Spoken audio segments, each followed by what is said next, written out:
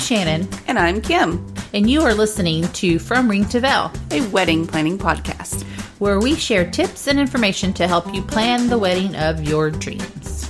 Without all the stress.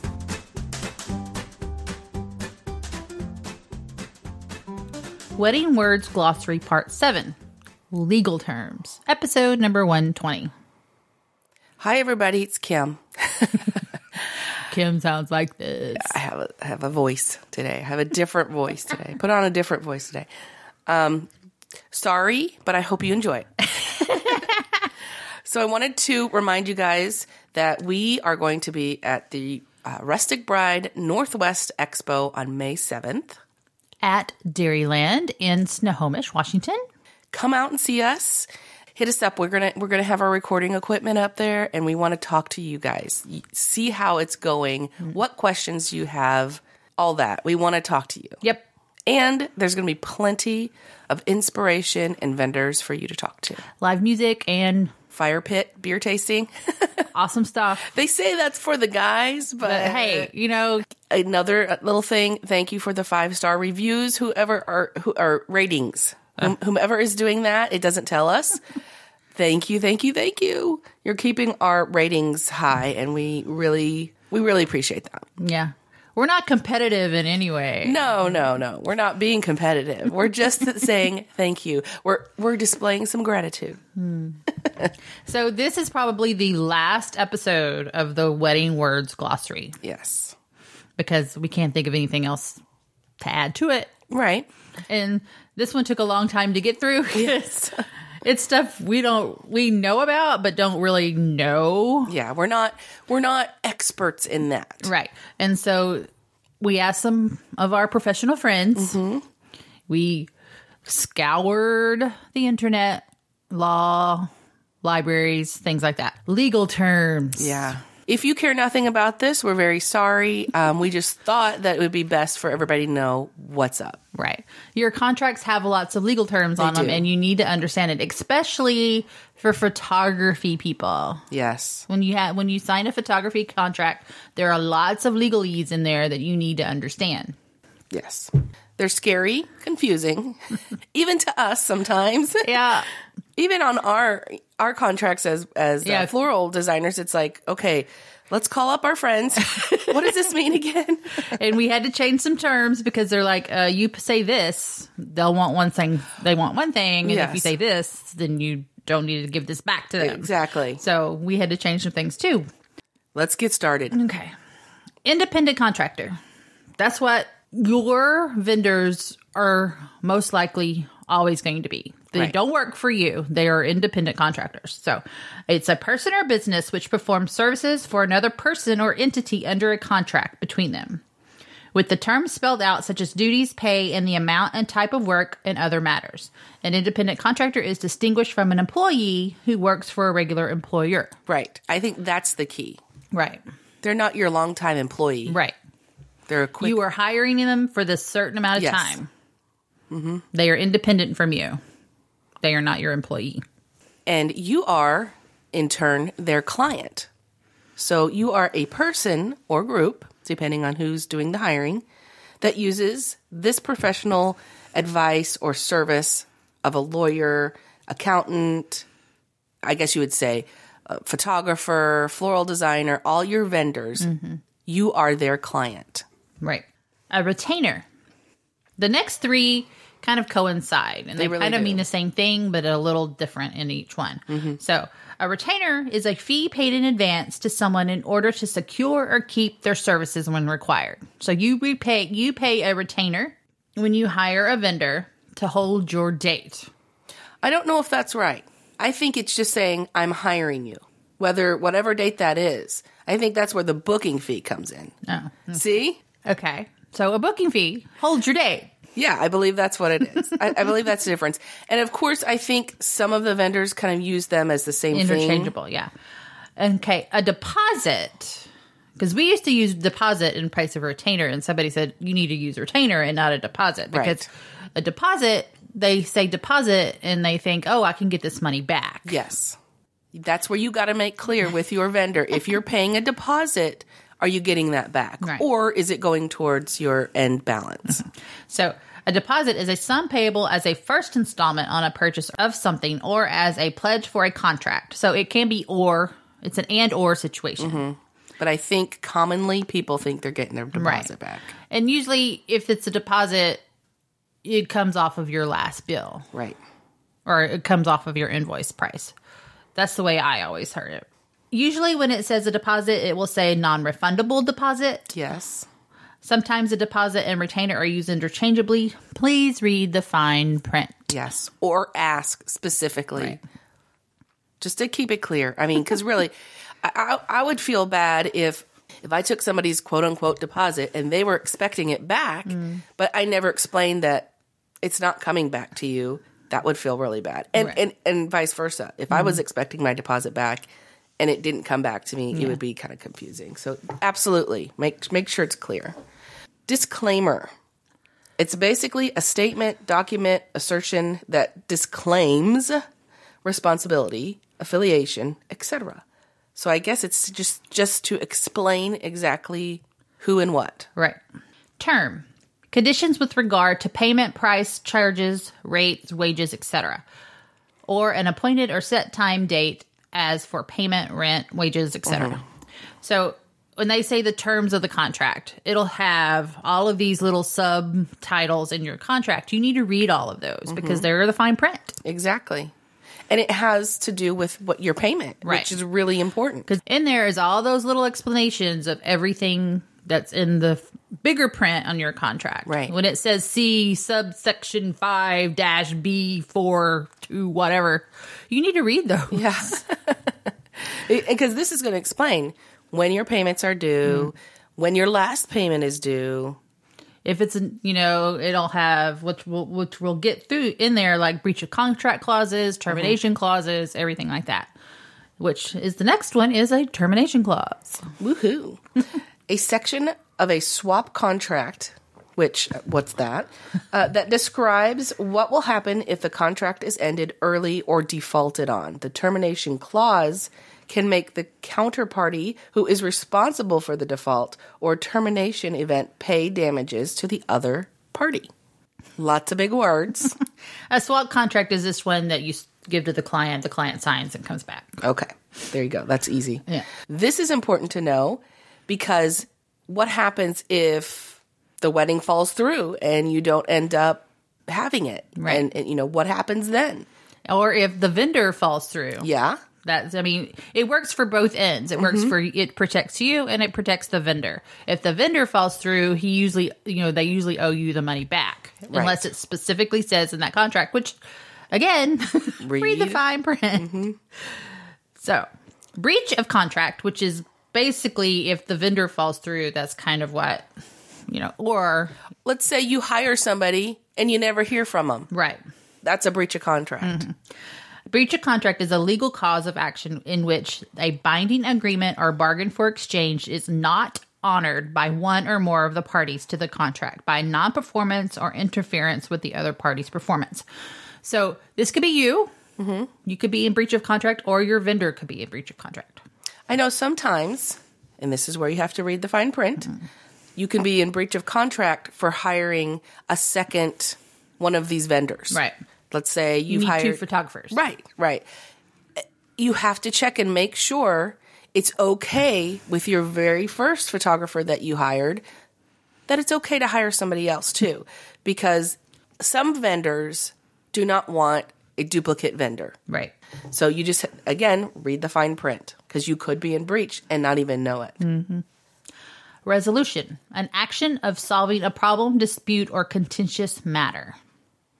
I think that's pretty self-explanatory, right? Yep. Acts of God. Okay, this is where you may think it's an act of God, but it may not be in the terms of the contract. So it's usually a natural disaster outside of human control, period. Earthquake, tsunami, and then like, if you're in Texas or Kansas, tornadoes. Here, earthquakes, yeah. And it's something you're not held responsible for. Let's say your venue burns down or something like that. You have to That's really kind of an act of God, even though if it was man-made. Right. Or, like acts of war. Right. If your venue gets destroyed by a terrorist attack, we don't want to think about that. But I mean, here in this day and age, yes, we have to think about that. So that's an act of God, not necessarily God made, but an act of war. It all comes into this. Because, I mean, it's something you couldn't avoid. Right. Exactly. And sometimes if in your contract, it'll say this is null and void if something happens, like if there's an act of God that happens. Right. A waiver, a document recording the waiving of a right or claim. There's a little section in there, like if you give concessions or a waiver, you sign a waiver to get extra stuff or the rights to something. That's a waiver. Exactly. I would say you would kind of think of this as the rights to your photos or something like that. Media clause.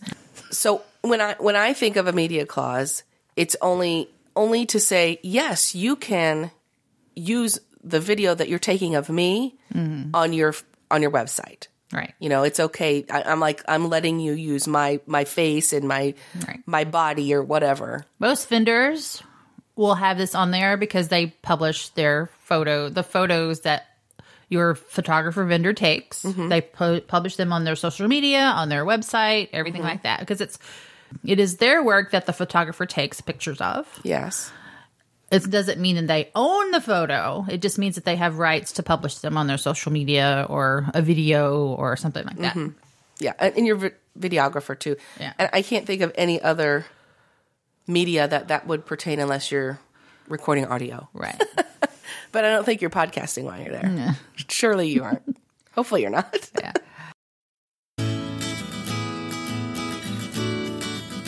There's an annual bridal expo coming up on May 7th, 2017. It's from 1 to 5 p.m. and it's free. The Rustic Bride Northwest Expo will be at Dairyland near downtown Snohomish. There will be a variety of local rustic wedding professionals such as photographers, planners, florists, caterers, and other unique rustic-themed vendors. The expo will be full of ideas, inspiration, and expertise that will make your wedding come together beautifully. Come and hang out with us because we're going to be there too on May 7th for all the rustic. Plus, for the men, there's a bonfire, beer tasting, and live music. Go to fromringtoveil.com/RBNW to RSVP. So a quote or estimate is to produce a statement of the approximate cost of whatever service that you're getting. So we give a floral estimate or quote. I use them interchangeably sometimes. Our client management services, our client management software uses quote. I say estimate most of the time. And I believe it's the same thing. Yeah. When you start out, you want an estimation of the amount that they're going to charge, and this is what that is. Does not mean it's the final price.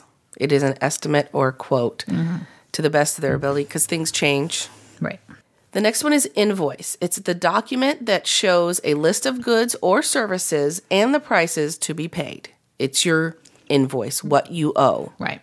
And this is usually, I wouldn't say the final be all because we change invoices a lot, but after the estimate, it goes toward the invoice. And this is what, after you make changes to the estimate, this is the final invoice. Right. Or the invoice, not right. So the final invoice. There could be a couple invoices, especially if you, the client, change your mind on things and change up, your ideas and stuff. Receipt. A written statement saying that the money or goods have been received. So if you pay your client or if you pay your vendor, they should send you a receipt for that amount that you paid, so you can have a record of it. Yep, that says paid. Copyright. Okay, this is a sticky thing. Copyright is. What the definition is the exclusive legal right to reproduce, publish, sell, or distribute the matter and form of something as a literary, musical, or artistic work owned by the person who creates the work. The photos that your photographer took are not yours, basically, the client's. They are the copyright of the photographer. That's right. The photographer will always own those images. They give you edited work. Yeah. That means you cannot change them. That's right. You can't change them. You can't really even print them unless you have permission from them. Which is what we'll get into next. Definitely can't sell them. Right. It's just, it's something you've purchased from them. If you think of it, if you go to a museum and you purchase a painting, you can't go photocopy that and sell that and change it, paint on top of it and all that kind of stuff. It's the same thing for photos. Right. It's their work. You're just borrowing it. You're purchasing it, but you can't change. Even if they give you digital images that you can pull up on your computer and put them through Photoshop of your own.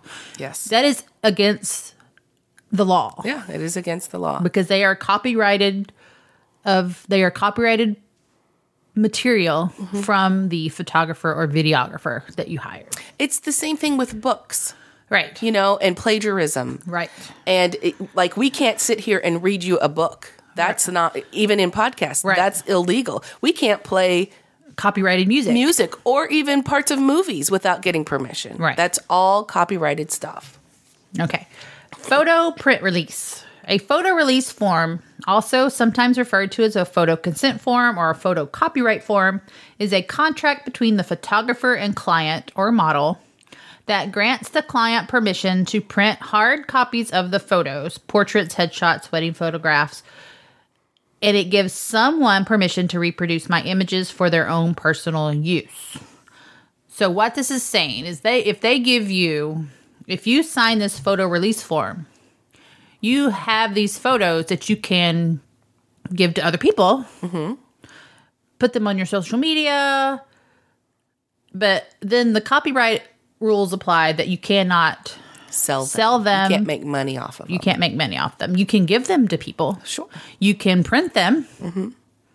But sometimes, I don't know now, sometimes some printers ask for a copy or print release. Right. Do you have a print release for this, professional stuff? If you go to a retailer to print these, like Costco's Photo Lab or something like that, they should ask you for a print release for these photos. Right. There's some things you can do. So that is post them on all your social media, print an unlimited amount of them, photos, canvas, albums, t-shirts, and you can share them with your family. That's what you can do with them. You cannot edit the images in any way. This includes cropping and, yes, Instagram filters. Does count. You can't claim the work as your own, and you can't use them as commercial gain, which means you can't sell them. I have read, being a photographer myself, not in business, I've read many, many, many times where a photographer has taken a certain picture, has shared it somewhere with their watermark on it, and they'll see it in a magazine, right, where a company has taken their photo without their permission and used it as marketing material, therefore making money from it and not paying them anything for it. And which is wrong. They can snap them with legal fees. Oh, yes. And, a legal document saying, if you don't take my photo, I'm going to sue you. Be careful with that. Don't sell your photos and don't claim them as your own. And please don't put them on Instagram and cut off the watermark and put your own filters on there and stuff. I know in this day and age with our camera phones and we can do all this fun stuff and we like this certain look. You have paid this photographer for the work that they do. They've already edited it. They've made you It is their beautiful signature look on this photo. Don't change it. That's so wrong. It's so wrong. Yeah. Anyway. So a limited my soapbox there. A limited print or photo release outlines very specific ways that the photo can be printed or used. So if you get a limited release, you need to read all the fine print in it. Right. Neither release provides editing rights. That's the main point. You leave the photos alone. It's not your work. And we want to thank Kate Gansneder for these awesome definitions for this, because I looked through and I'm not a photographer, so it was all like kind of gibberish to me. So she helped me out a lot. So thank you, Kate. Yeah. Our resident photography guru. That's right. That's right. I mean, you're most likely not going to get into a big. Most photographers will just ask you to take it down. Right. And if you comply, they'll be okay. Right. But if you don't, then you can get in some big trouble. And if they see you messed with their photo, Yeah. I mean, come on. you hire them for that certain look anyway. So why would you want to change it? That's my thing. So, Well, I know some people are like, well, they didn't smooth my skin out enough. I need to re-smooth it out more. That is not okay. yeah, You don't touch that photo in any way. That's right. Anyway, All right. let's We'll get off our we'll get off our legal soapbox right now. So, because my voice is so bad, let's just keep this short and sweet and say if you'd like to support us, check out our Patreon page at fromraintoval.com/give. And you can also reach us at any time by emailing us at info@fromringtovel.com. Ask us questions, give us comments, words of advice. Yes. Topics. Hey, if there's any legal terms we left out, please let us know. We'll come back and post it on the post. Yeah. The show notes for this show will be at fromringtovel.com/120. You can always subscribe to the podcast. And that's the one thing we ask you to do above all is to subscribe to the podcast so that you know when we release a show. Right. And sometime in the near future, you may get something back from us since That's you right. subscribed, but not right now. We're still working on that. So anyway, so until next time, no stress, no worries, keep calm and listen on. Thank you for listening to our podcast. You can find us on Facebook, From Ring to Veil, on Twitter, @From Ring to Veil, and on our website, FromRingToVeil.com. Music provided by bensound.com.